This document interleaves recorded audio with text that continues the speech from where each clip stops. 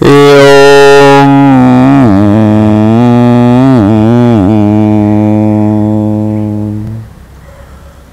of Nepal is created by the Newars and is ancient.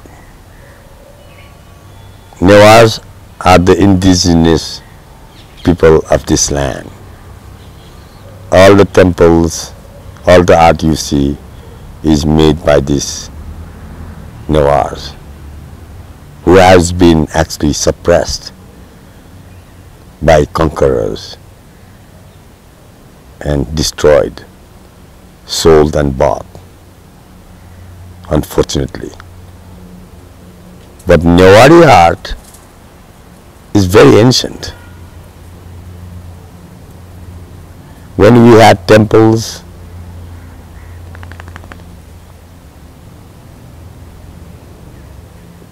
America was not even found. Columbus hadn't found America.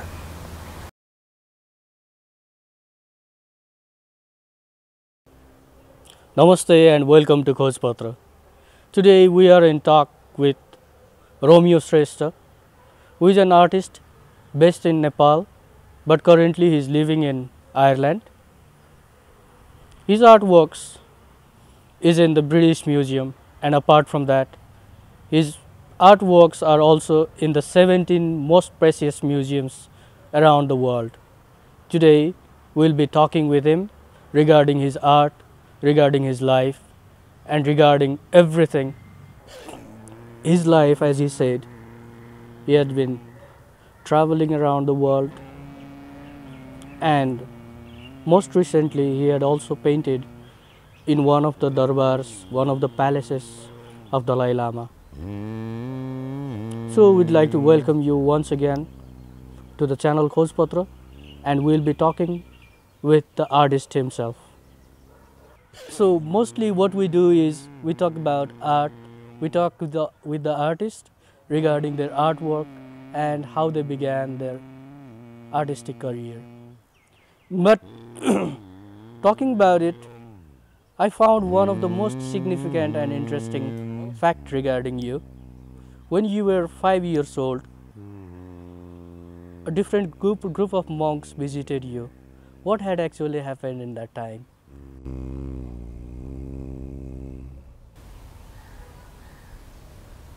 It is of very old traditions that great masters reincarnate again and again to finish their work if they leave job unfinished. So at a very young age, few monks arrive saying that their master was born in that house.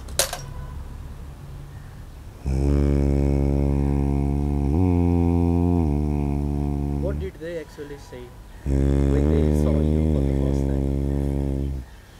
Well, they wanted to take me to the monastery, and for sure my mother was having none of it. And my dad, he was a powerful government official, so no way they were going to take me to the monastery. And at that time, very heavy-heartedly, I had to tell the oracles that in this lifetime, my monastery will have no walls. When you have no walls, you don't need any door or keys. So the wisdom I have, the knowledge I have to share in this world is open. It's not only limited, locked up, finite in the monastery walls. But now today, my work can be found all around the world, not just in the monastery. How was your childhood like? What was your school days like? Let's talk about it a bit. Childhood is a very interesting state in our life. That is the state when you actually live life. When you are a baby, you are innocent. When you are a child, you are carefree. There is no burden of life on you yet. Freedom. Freedom to be free. As we get older, as we get educated, more and more responsibility is put onto you. Suddenly, life starts being a job, duties, performance. Now, the secret about life is, if you can stay in a childlike mindset, even when you are 60 or 80, in fact, you start becoming like a child after 82 years old. You physically, mentally start being like a child. So childlike state of mind is the true state of being the happiest. So I don't know. My childhood and now is exactly the same. Don't take life seriously. I've always played. In those days, like you said, you're studying in St. Xavier's, right? So you used to live in Chhatrapati and used to travel to St. Xavier's? Well, the early years I was in St. Xavier's, Godavari. And Godavari was a long drive on rough roads, dirt roads. In monsoon, even the road would be so bad that we wouldn't even be able to go to school. So I was a boarder there. I went to school. I guess my father was scared that the monks might kidnap me. So he literally, I felt like he locked me up in the school in St. Xavier's, in the foothills of Pulchoki in Godavari. Do you remember those days? I mean, like, what was Kathmandu like in those days? Is it same like today? Kathmandu. Kathmandu in those days were very different. There was hardly any street lights. There was hardly any traffic. Not that many people. There was hardly any people. It was different. It was like a little village. Everybody knew everybody. After the political insurgents, many people from all around Nepal came to Kathmandu. So Kathmandu population has 10 times, 20 times, 100 times. So it was very different then. And I could drive my car 50, 60 kilometers an hour, no problem. Today, I'd be lucky if I move. Always stuck in a traffic jam. You know, I mean, I used to drive like mad. It was an open street, no traffic. Was it from your school days that you were interested in art and paintings? Or was it way back or after you've completed your school? Art for me was a lifestyle, I told you. Still today. It is where I am. Artists are pioneers of the human mind. They think different. Artists don't think in the box. That's why real true artists are always finding new ways for the human race to advance. And my art is literally an illustration or a mirror image of your higher self, literally.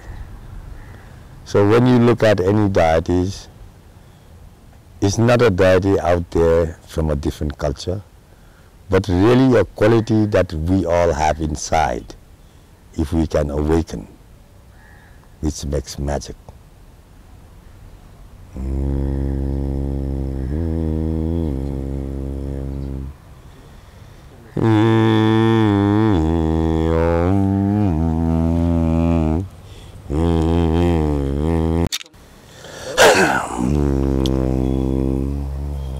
So after you passed your SLC,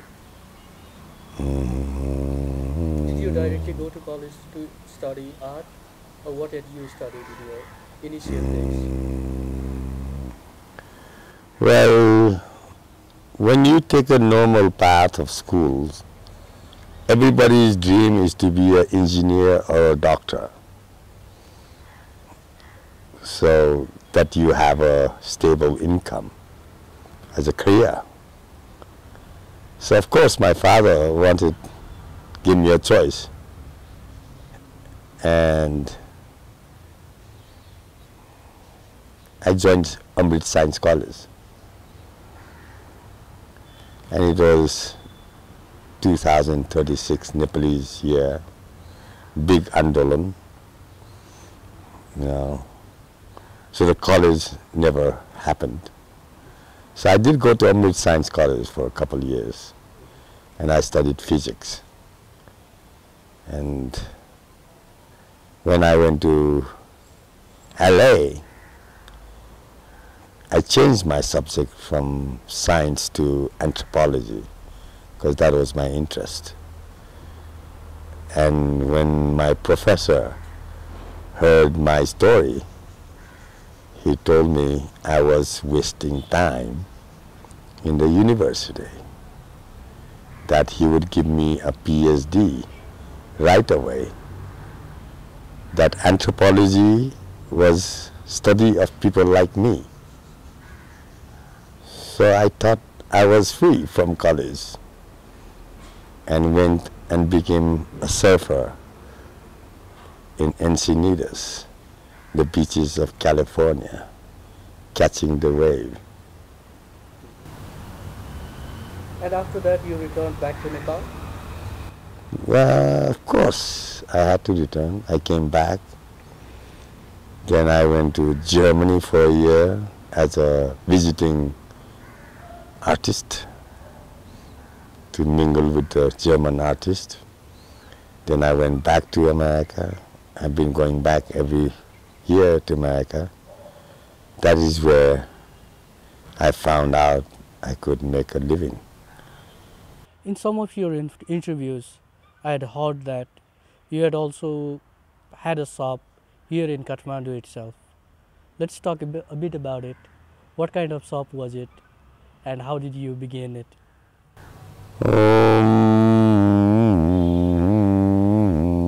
Wow.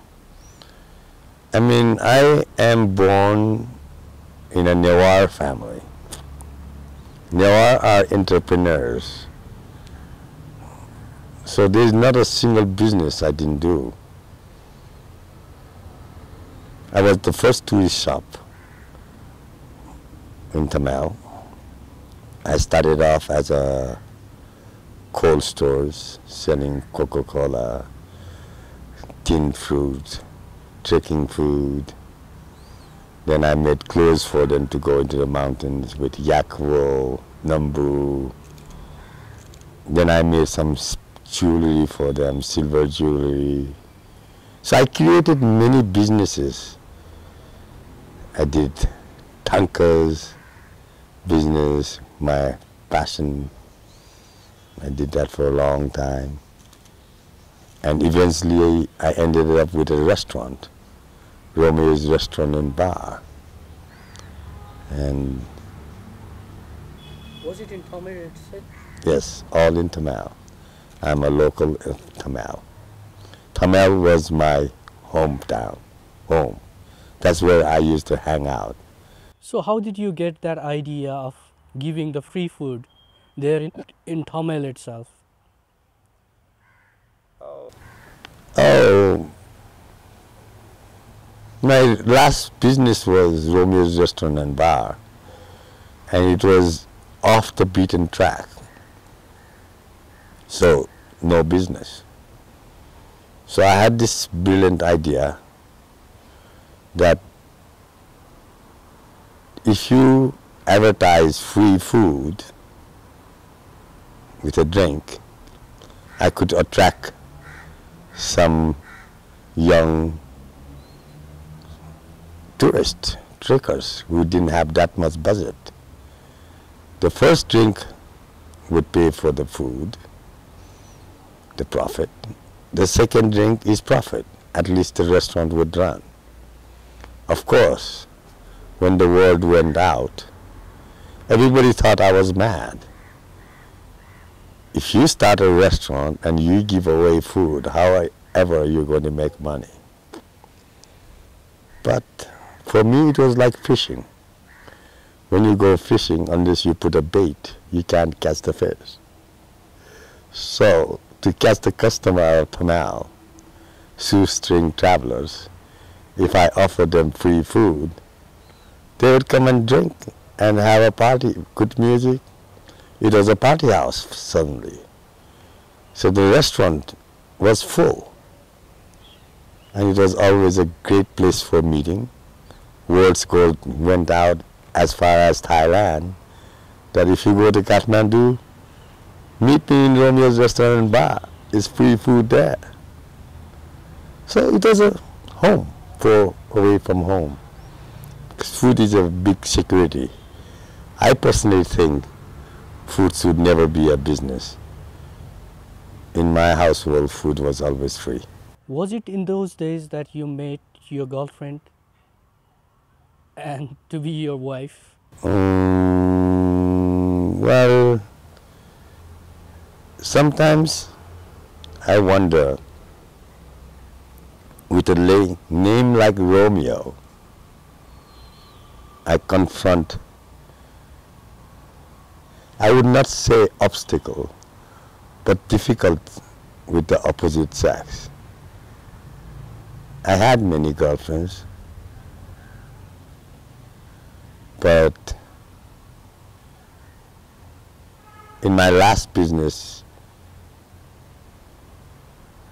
my wife today walked in as a young girl, 22 years old.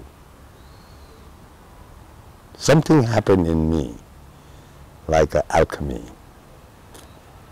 I felt, wow, this is the girl I want to marry. Of course, she thought for a while I was not her type. I was wasting time. She came from a very good, well-to-do family, and I was just a local boy. So I did meet her in a very different space, with pure love, with total surrender. Not you and me, but when you and me come together and becomes we, us. So alchemy, there was alchemy, and I knew she was going to be my wife, though she didn't believe in a word of it. So what was your initial days like with her? My initial days with her was freedom. I didn't have a career. I had a career. As an artist, I had a shop. She was also an artist. She was also trying to.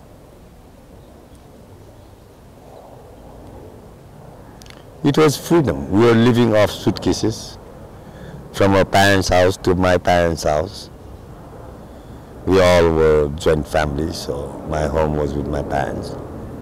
Were you permitted in your home after you got married, or what was the story like?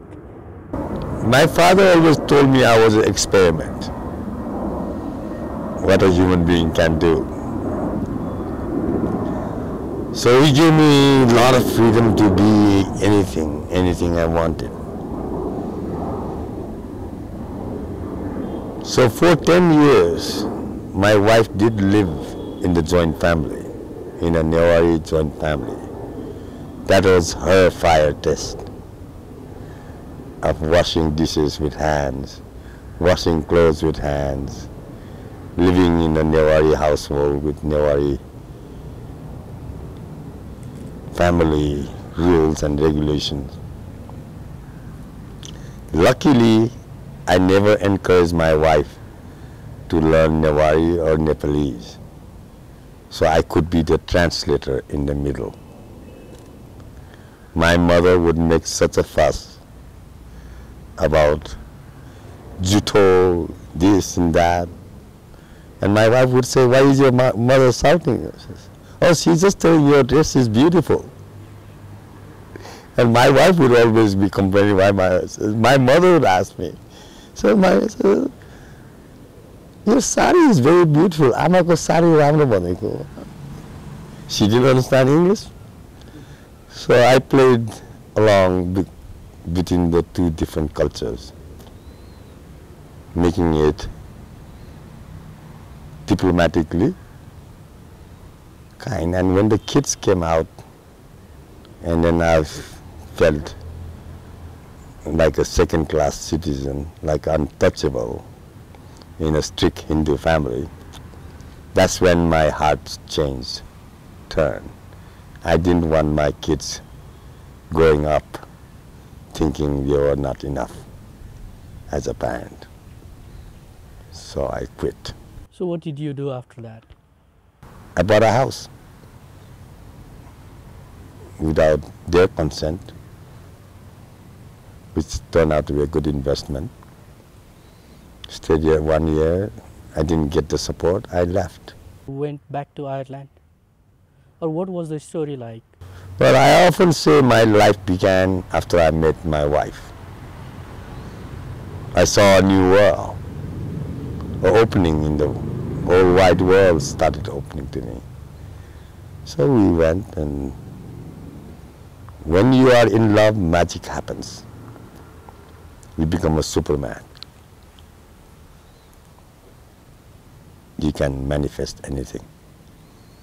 When I married her, I had $150 in my name. So I knew she was not marrying me for my money, for anything. And today, I put everything I earn in her name, so she never has to gold dig either, or get 50% off if she divorces me. So it is a different consciousness in a relationship, not the normal relationship you see or hear in the magazines and papers. So how did you go to Ireland? I flew. I didn't walk there. What was the story behind that you went to Ireland? Karma, I guess. If you had told me when I was going to school that I would be living in an island, I would think you're mad. But somehow, now I live almost 30 years in Ireland.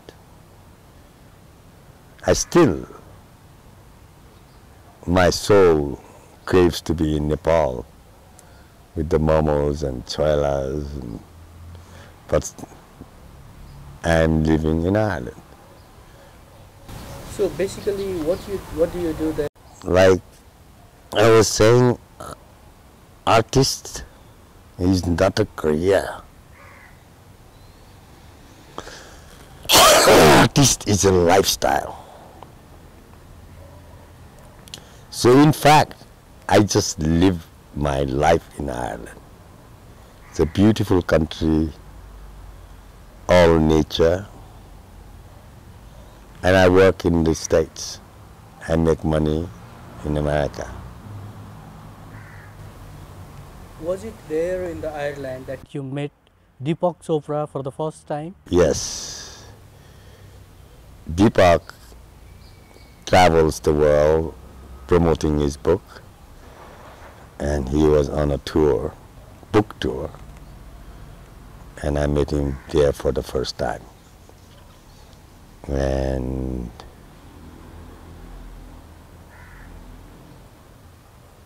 we became like family. I gave him metta energy, unconditional love, care. He felt it. He said, "Come to America, I will help you." And he kept his words. It's beyond. Now, very often people connect in a surface level.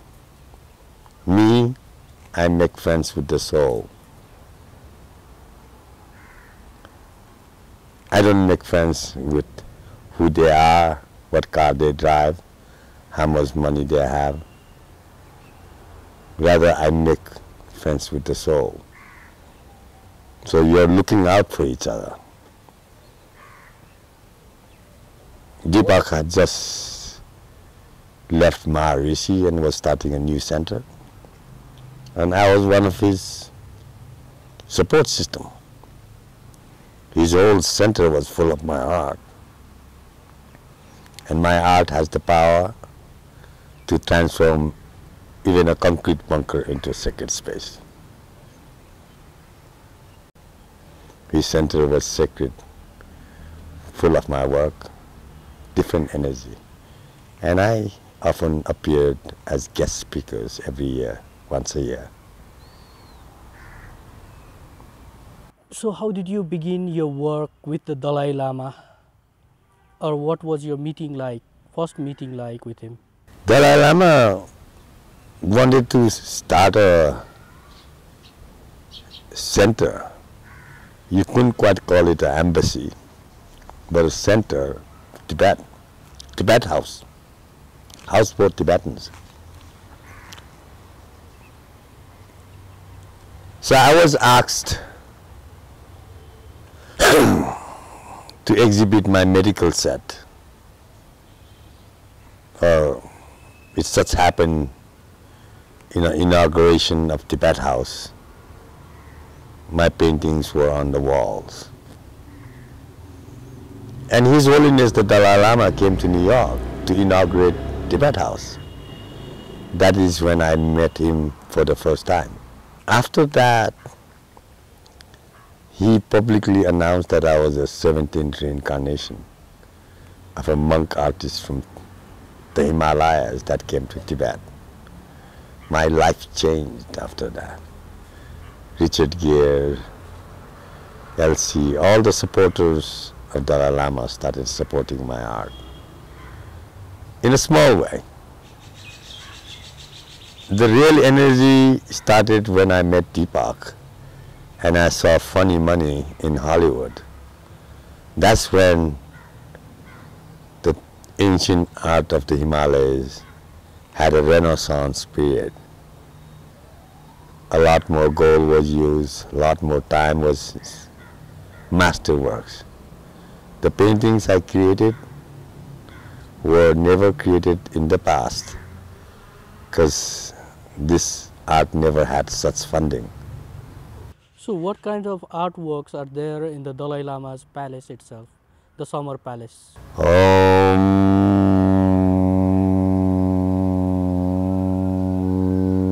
Dalai Lama's summer palace is located behind the Potala, known as the Lordhan Temple. It's on a lake. That's where he goes every summer to meditate. And in the walls of Lordhan Temple,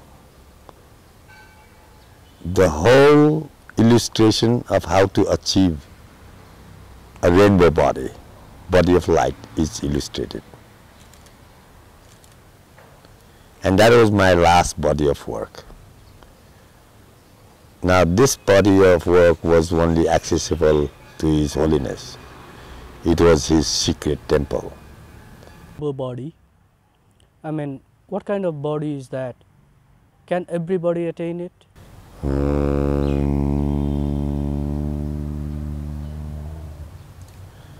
Like we have a physical body, an emotional body, this material body, we also have a body of light.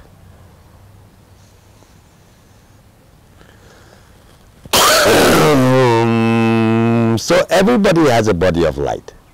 So nobody has to attain body of light.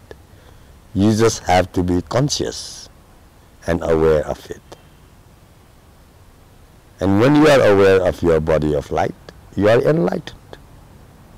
Simple as that. But from the illustration, what I learned, the message of there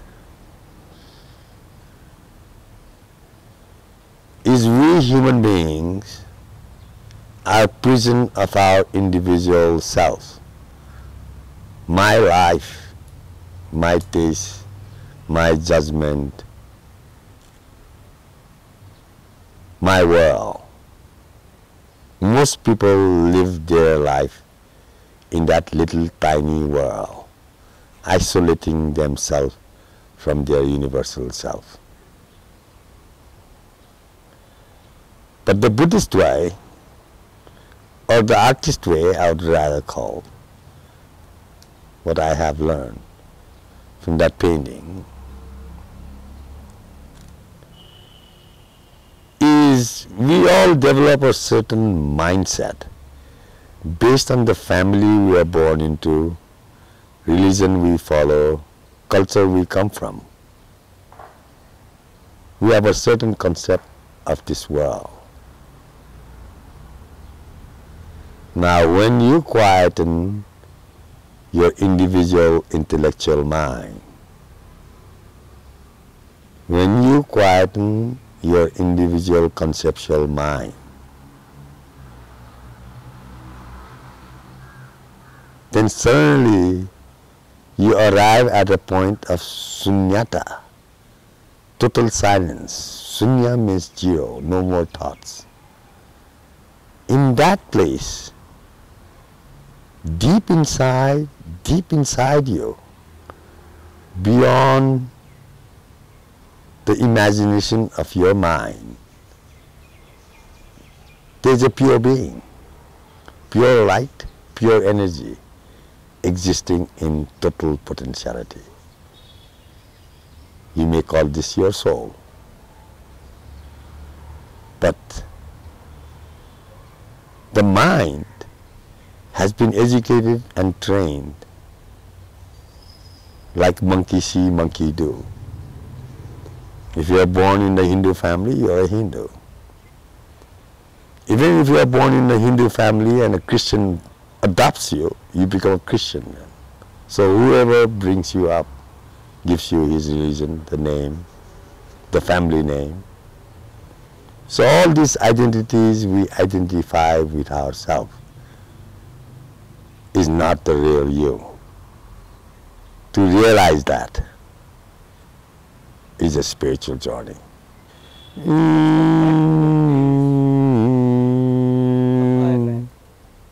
Let's get back to the days of Ireland. There in Ireland, you started imagining going to the museum and giving your artwork. How did it manifest? How did the idea came, and how did you manifest it? For the British.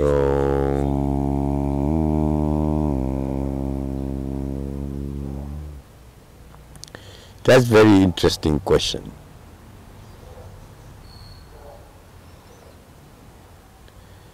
Actually, the curator asked me the same question.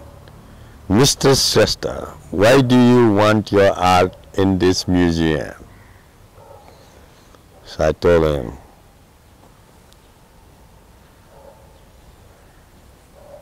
Richard was his name, Richard, when you are parents, you want your kids to go to the best school, best college. Same way, these paintings are like my children. So I want them to be housed in the most prestigious, highest space possible. That's why I am here standing in front of you, offering it for you to give me the house. It just was, I guess I was so full of myself. I thought my art was worth being in the British Museum. I had that guts. I had that belief system. Though even the museums didn't have the guts. They never bought new paintings. They told me museum is for old paintings, not for new art, contemporary art. But they bought it because the quality, not only that, they found an excuse of saying, we are trying to document where this art is going in the 21st century. So based on that, British Museum bought 4 paintings for their permanent collection in the Oriental antiquities. Was it after that that the 17 other museums acquired your artworks? Well, as an artist, when you are collected by museums, then you become a collectible. So my next aim as a career as an artist was to find homes, as many museums as possible under my belt. Now, Asian Art Museum in San Francisco want more paintings. So it becomes a collectible. Apart from your artworks, there are so many other books where your artworks are present. Could you tell us more about it? How the idea began of making or creating a book with your artworks?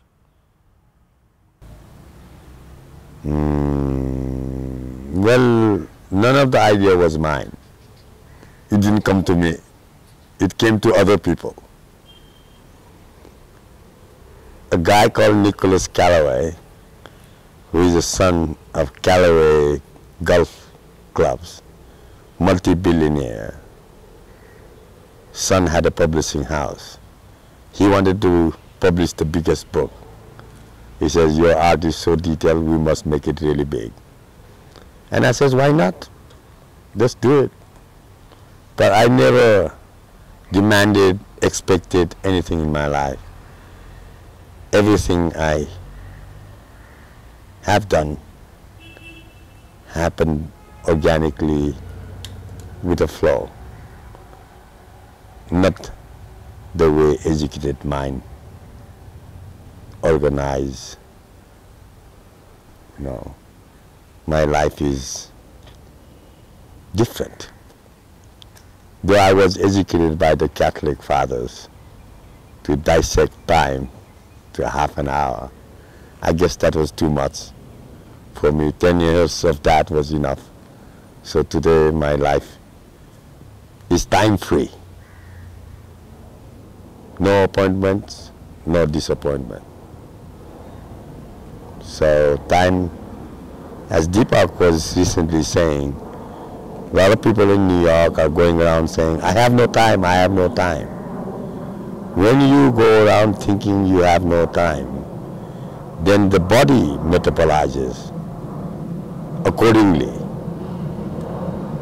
You stress out, your body ages quicker, and if you stress out enough, you might even die with a heart attack, and you've definitely forecasted your life of having no time. So time is in your hands.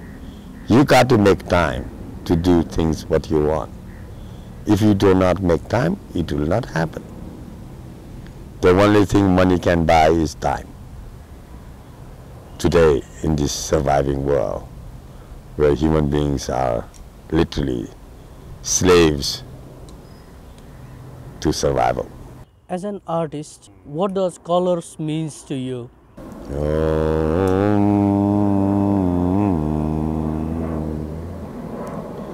Beautiful question. Art for painters, art, colors, paints, there's a very interconnected. I often describe that I try to express myself with colors and shapes. So colors and shapes are languages, like alphabets of a language for an artist to express itself. So colors are like means to express what you are thinking. And the images that you create? Are shapes and forms that play in my mind.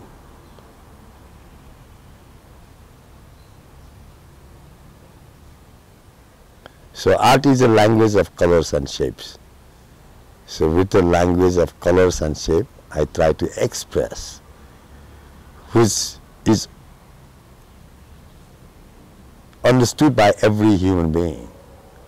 May he be French speaking, German speaking, English speaking, or Nepalese speaking. Art speaks a universal language. So what do you think about the art of Nepal?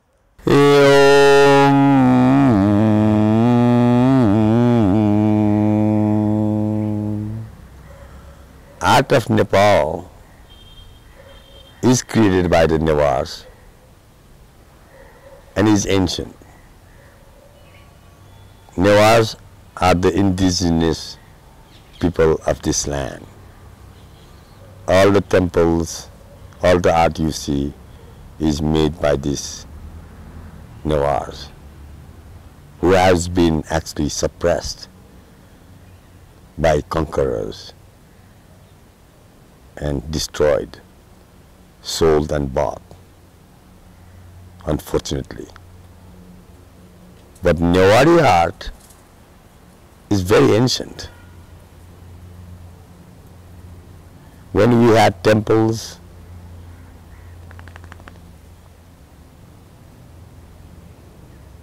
you know, America was not even found. Columbus hadn't found America. So Nepalese art is definitely superior in a certain way. Only problem is Nepalese don't understand that. So, but at the same time, I don't see art as Nepalese, English, German, French. It's a human expression. When an American human being stepped on the moon, it was not just the American, but it was for the whole human race. So art is similar. Whatever I try to paint of consciousness is to be shared with the whole, not as a class. I have gone beyond borders. Your primary goal, like, I mean, do you work to satisfy yourself or for the customer's sake?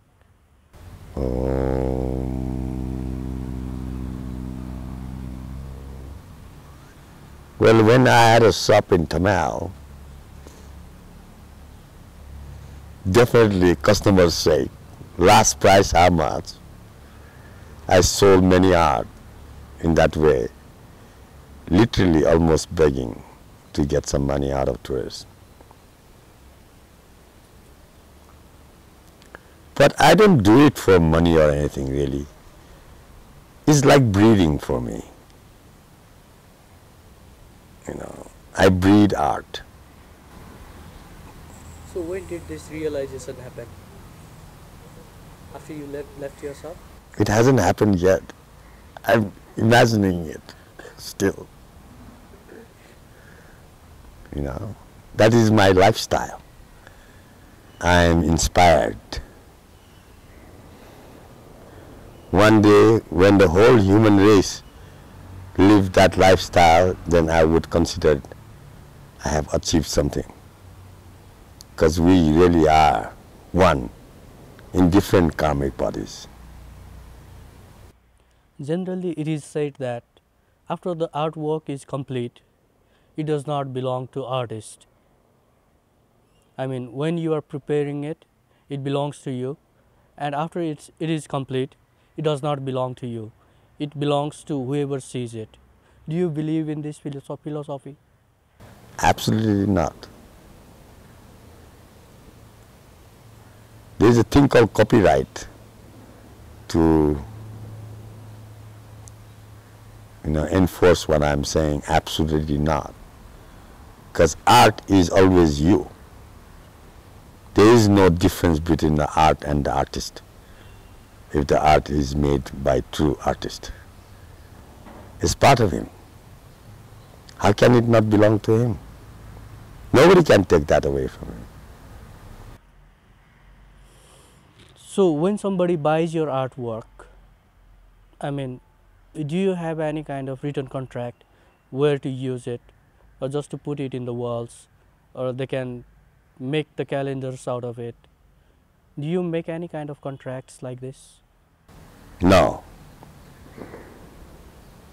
I'm very free that way. If I believe that way, I'll be a billionaire. The whole of Tamil is copying my art. I don't think that way. If I can create something that will give another human being a livelihood, then my dharma is that. So what about the people selling the prints out of your paintings? Nobody has done that yet. If they do, then I will look for royalties for sure. And if they do behind my back, then what can I do? I have no time to chase them. So there are a lot of aspiring artists here in Nepal as well, who have been working in the field of art, who have been studying art. What's your message for them? I'm not a senior artist. There are many senior artists before me. Like Len Sil Wangdale was another great. In fact, I was in love with his daughter. That's what got me more interested in art. Sometimes love helps. He shared many philosophies of art. But one thing, one advice I would give to most Nepalese artists is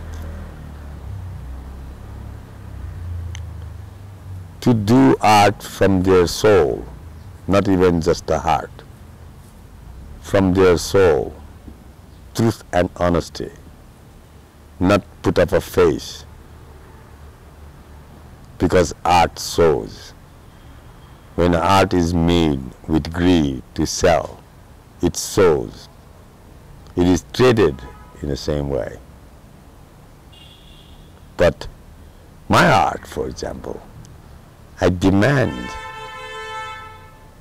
that all my artists actually sit down and chant mantra or listen to mantra while they are painting.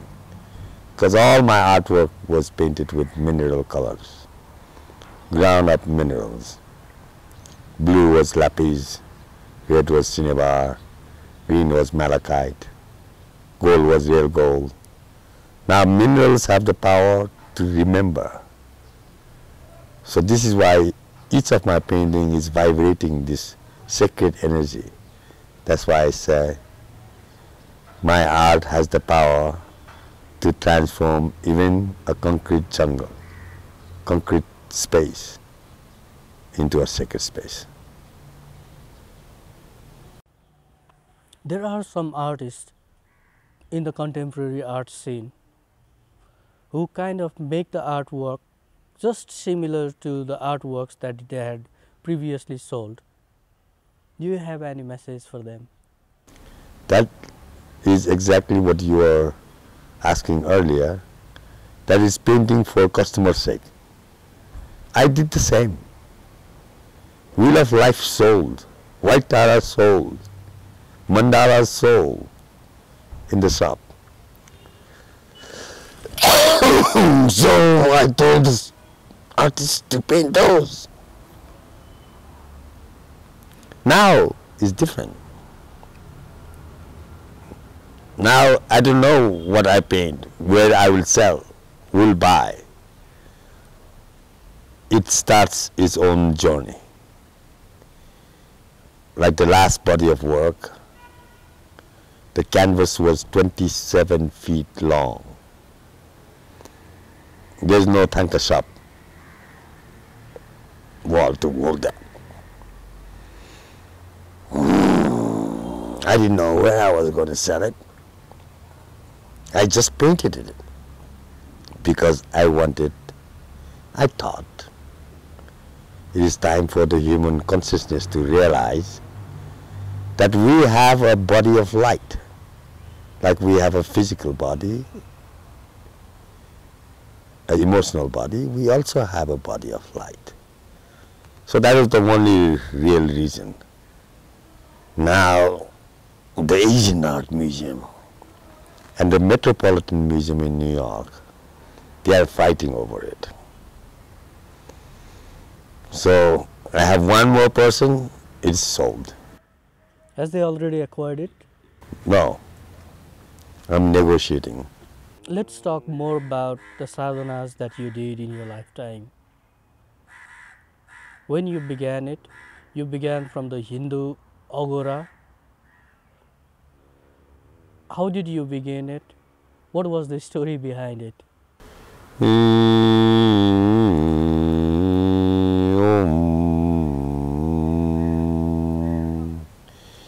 Spirituality has been my passion and a big question, especially not being able to go to the monastery, being a monastery dropout. I always questioned about spirituality. I'm a born Hindu, brought up by Catholics, ordained or as a Buddhist. I do my Buddhist work. I'm married to Irish Protestant. Most of my friends are Jewish, and I love Rumi and Sufi.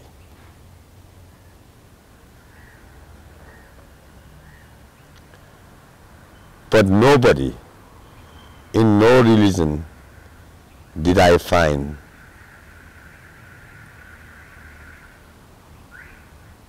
the love I found with my mother. Only in her presence did I have the freedom to make mistake and learn from. So really my mother was the only teacher in spirituality. All the different religions have great essence in it. But when you isolate yourself as just one religion, then you are missing the boat. You are missing the universal self. But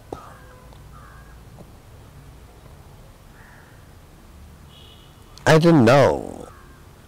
I fell in love.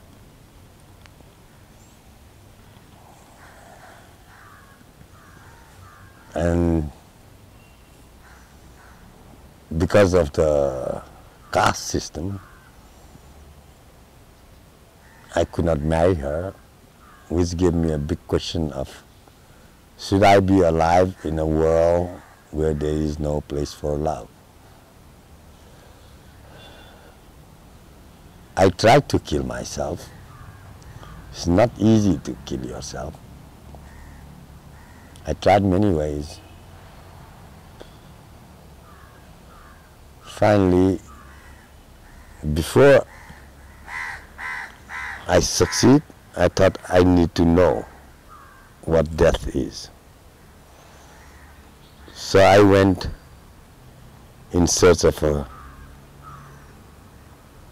what is death.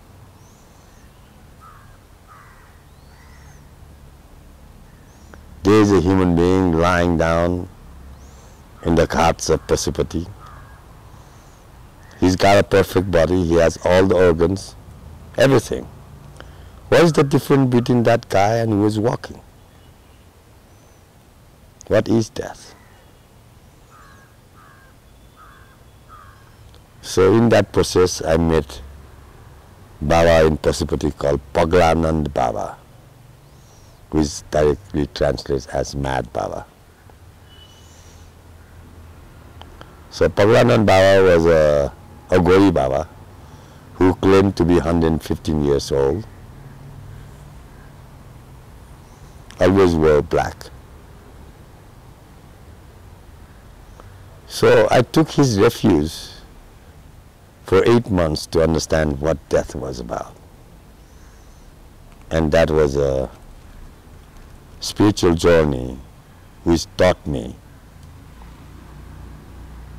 first of all, he taught me when I told him, expressed him my interest to kill myself. His first answer was, "You're dying anyway. Why hurry? Enjoy your life." I never thought I was going to die. In fact, nobody thinks they're going to die. If you knew how impermanent you are here, how short you are here, you would definitely value your time here. Just imagine, even your kids, your parents, try to visualize them dead. Suddenly your love for them will be 2 times, 3 times. So death has a power to give you the power to live. So life force is a gift. This life is a gift to you from you. Be conscious about it and make every use of it, every second of it, because you are not going to be here forever. And that is what the Agwaras taught me. Meditating in the cemeteries, impermanence of life, and not be fussy about your individual taste or judgment, but to be accepting. And then I did 4 months with a Naga Baba, trying to understand sex. Because sexual energy is the most confusing energy known to human being, especially when you are young. So I learned the sacred side, the tantric side of sex. Sacred sex, conscious sex, not lust. So those were great universities, better than Harvard or Yale or Eton. It's the university of life. I learned not to be attached. So today, I don't fuss about any food I eat or any clothes I wear. Still, I land up wearing beautiful clothes because I have nice taste, or people around me have nice taste. So I learned that when you let go, when you stop looking for something, everything becomes yours. When I give talks, you know, it started in students 25, you know, when I go to Deepak, I mean, Deepak gives me $18,000 an hour to talk. Last time in Tibet House, they auctioned out to have dinner with me for $23,000. So family paid $23,000. They paid for the meal too, in a very nice restaurant, just to sit down and have a chat about art. Great art lovers and patrons. So artists are, in fact, like I said, pioneers. In fact, the kind of art I do is not modern, contemporary art for art's sake, individual concept, individual screen. It is a very universal, ancient wisdom of really, literally illustrating your higher self and your created self, your mental self, if you really understand my work. So any last messages, I mean, it's not the last in that sense, but any messages that you want to give to the general public?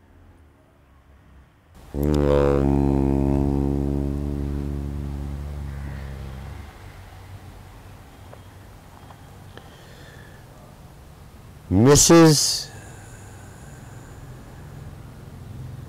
The key, last message, Nepali, Nepal ko लागि हामी नेपाली भएर नेपाल के हो, कस्तो ठाउँ हो, नेपालले यो संसारलाई के दिन सक्छ,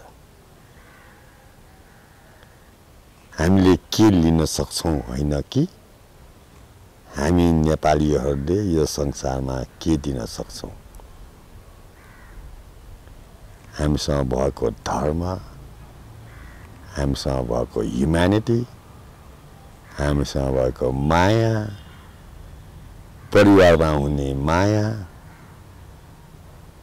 साथीहरूको बीचमा हुने माया, मानवता भन्ने चीज नै अझ नेवारी कल्चरमा जाने हो भने गुठी जुन कम्युनिटी सोशल स्ट्रक्चर कसरी सर्भाइभ हुने त यो संसारमा त्यो चीजको नि धेरै महत्त्व छ। यो भौतिक संसार कम्प्युटर ग्याजेट मोटर यो क्षणिकको मात्रै आनन्द हो। सो नेपाली हुन एउटा ठुलो सौभाग्य हो। म आफूलाई नेपाली भनेर संसारमा चिनाउन गौरवता मान्छु। कहिले यो UN, WHO, UNICEF हरूले third world गरिब भनेर हामीलाई चिनाउँदाखेरि मलाई चित्त दुख्छ। म धेरै जस्तो उनीहरूलाई नेपालका बच्चाहरूसँग लुगा नभए पनि कति हाँसिरहेछन्, अमेरिकाको बच्चाहरूसँग कम्प्युटरै भए पनि कति न्याउर गर्नुभयो, कहिले पुग्दैन उनीहरूलाई। They want a new toy all the time. Nepali के नो टोयज स्टिल ह्याप्पी। के भन्ने कहाँ के भन्ने भौतिक संसार अब साँच्चैको ह्याप्पिनेस खोज्ने हो भने नेपालमा अझ पाएँ मैले। सो नेपाली भएर जन्मिनु एउटा ठुलो सौभाग्य हो। Well, thank you so much for your time. Thank you.